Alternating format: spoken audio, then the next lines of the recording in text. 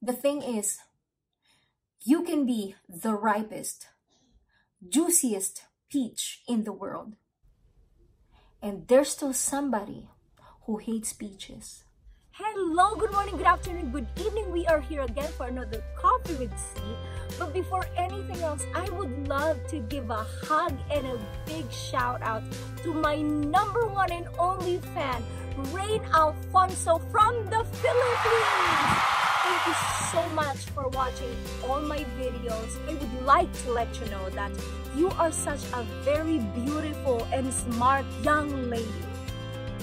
You do not let other people tell you otherwise. So let's get started.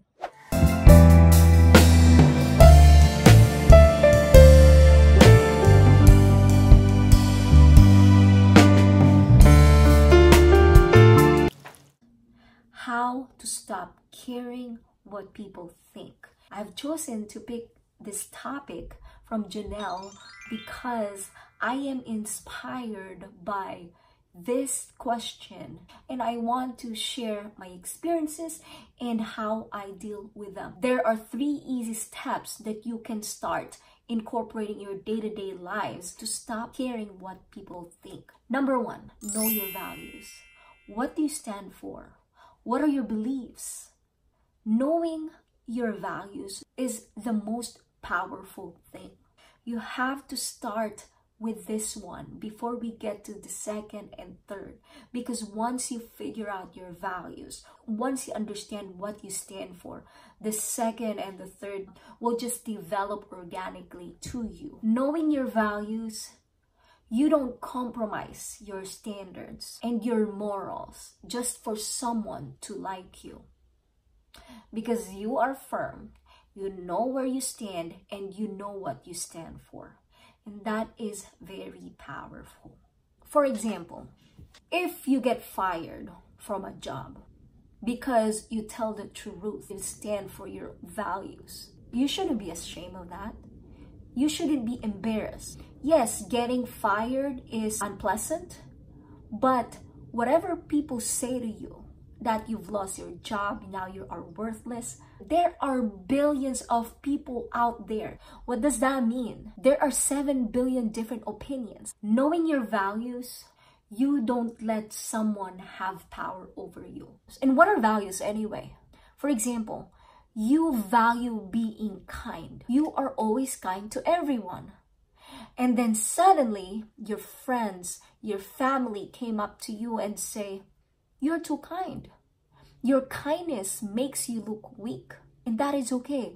Whatever they say, you can be too much of something at all times. People have different opinions, and their opinions are irrelevant of who you are and what you are made of. Another example, people always tell me, "Your hair's too long, your hair's too black." I am not gonna go cut my hair. I am not going to change the color of my hair just because group of people or 90% of the population tell me to do so.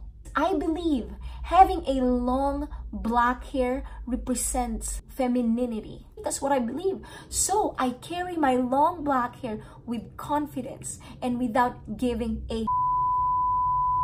Another example, someone tells you you're too thin when you're very happy with your body. Do not let any other people change your perception of yourself.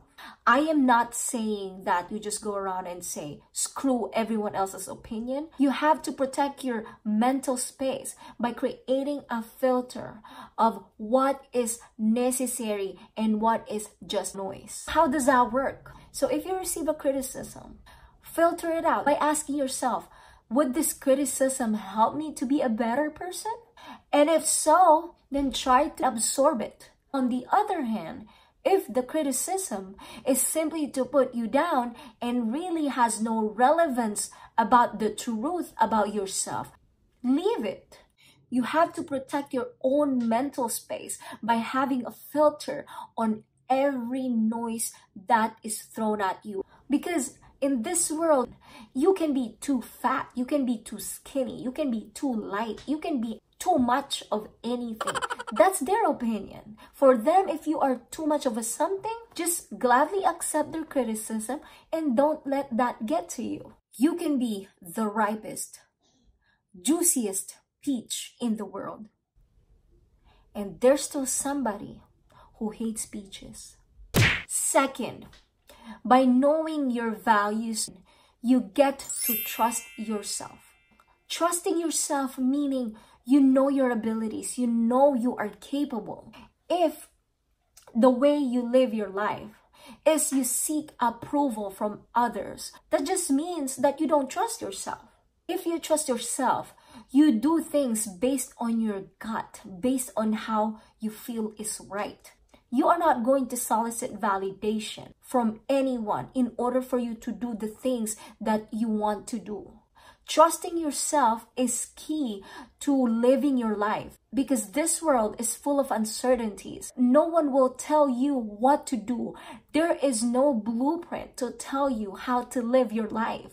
Regardless of the mistakes that you will be making, at least you can tell yourself, yes, I did it. I can take ownership of it because this is my belief and I stand up for it. That should make you proud. You cannot blame anyone for your mishaps in life. You cannot blame anyone from your mistakes because you followed someone else's opinion. Then suddenly you made mistakes. Oh, I did what I did because so-and-so told me. Number 3, stop living your life focusing on what others think or what others may say.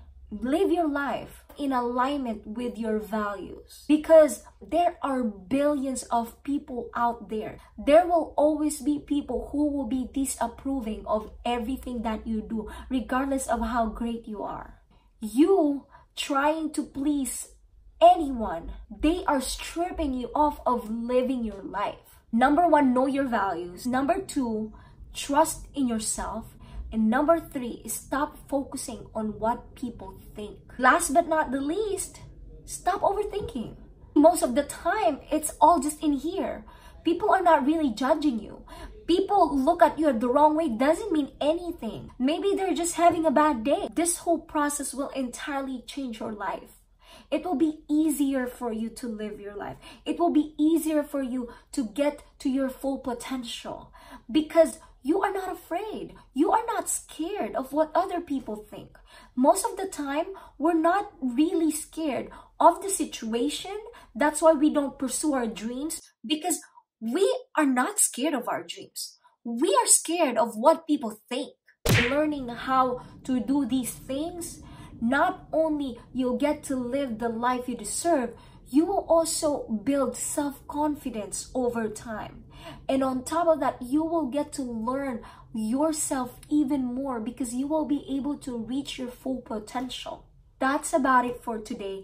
Thank you so much for your messages. I will be creating content every week because it means so much to me that it has impact in your lives. Keep those topics coming. Send me your requests, comment down below. Stay tuned because your topic may be next. Until next time.